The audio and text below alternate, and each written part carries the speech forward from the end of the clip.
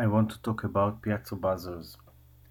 Piezo buzzers is a component like we see here in the camera, which can create sound when it gets, let's say, frequency.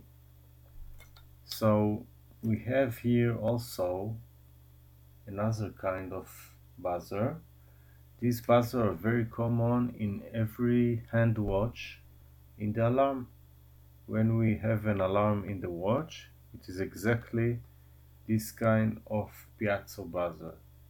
The difference between them is the size and the effective frequency.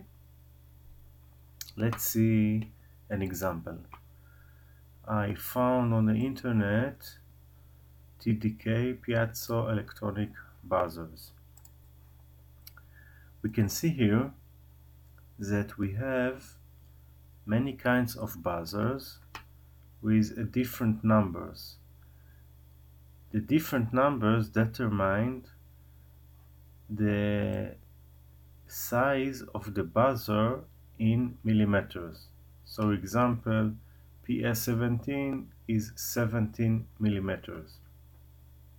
We also have the frequency. The frequency is the frequency of the buzzer. The effective frequencies that will make the strongest sound. Okay, so we can see here that when the diameter is higher, we get a lower frequency. The frequency is here in kilohertz, and I would like to show how it works.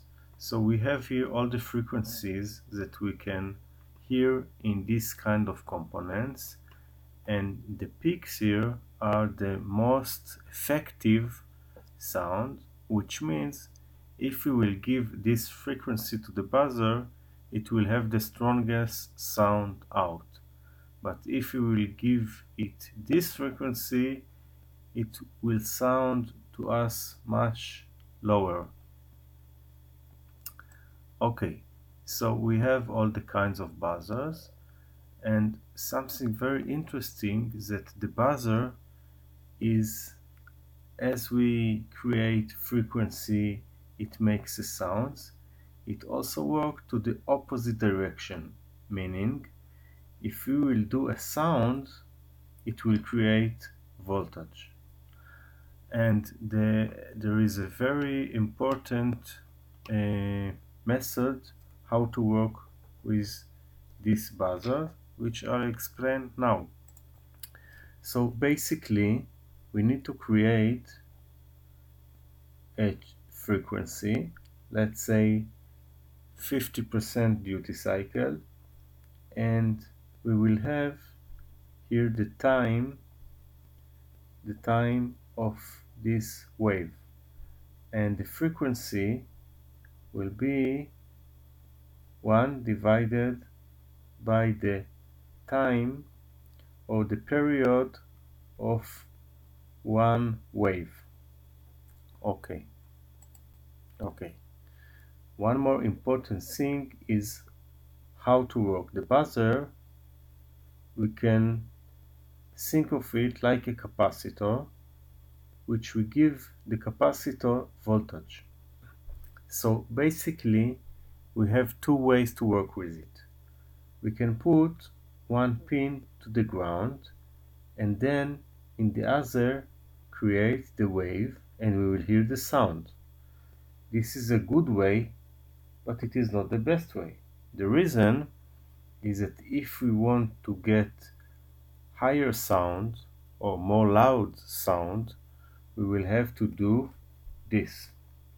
We will have to take the capacitor and connect it one way to our wave, and on the other, instead of connecting to ground, we will do the opposite of the first, and then we can say that the voltage will be twice of the voltage in this case. So if we will work in this way, we will have a much louder sound. And this is what I want to show right now. So let's write a program and implement what I've just said. Okay. So I will write it fast and explain. First, we want to create pins that we will work with them. Meaning, we have to define which pins will be the output. So let's take pin number 5 and then pin number 6.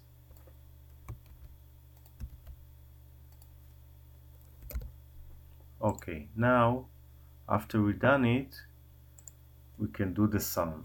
So how will we do it? We'll do it in this way. We will call for a function named sound1. Then we have a delay of 1 second. Then we will call function sound2, and then again delay. So we will have the ability to see the difference between sound 1 and sound 2. Sound 1 will be this case when one of the pins of the piezo is connected to ground, and in the second we will do the opposite as I have explained. So let's write the function this way. We need to declare void sound1, and then we'll do it this way. We will do a loop. First of all, if it is the ground, so we will do the ground now.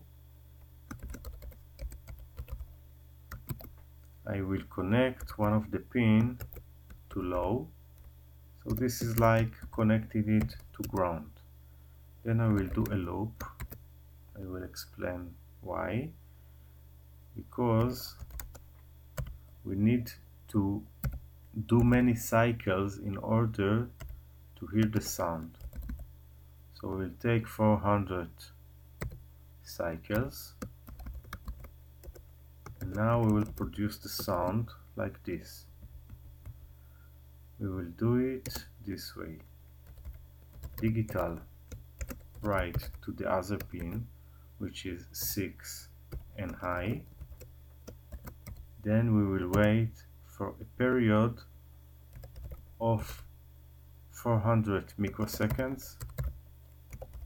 This is like the delay, but it is for shorter time. The delay command, each number, 1 if I write 1 in the delay command, it's 1 millisecond. This is 1 microsecond, so it is a much shorter time.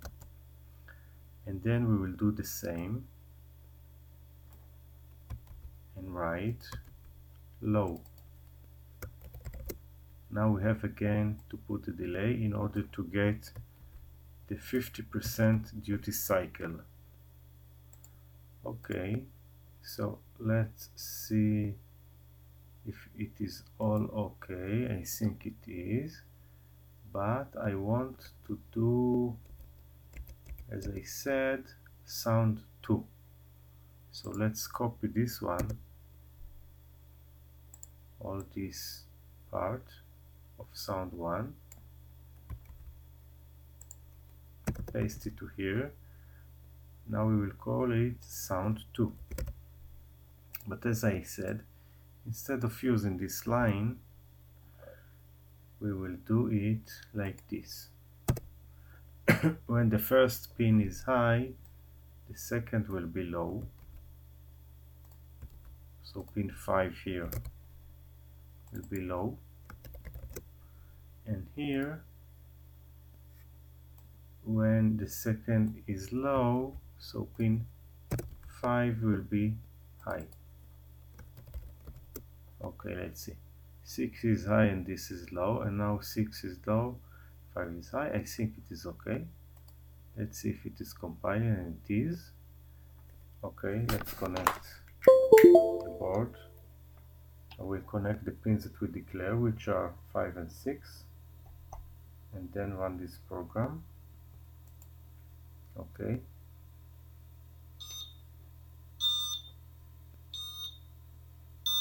So you can see this is low and this is much louder. I hope you can see the difference between the sounds. It's the same sound, but in the second we did the change, which gets much louder sound. Okay, thank you for watching this.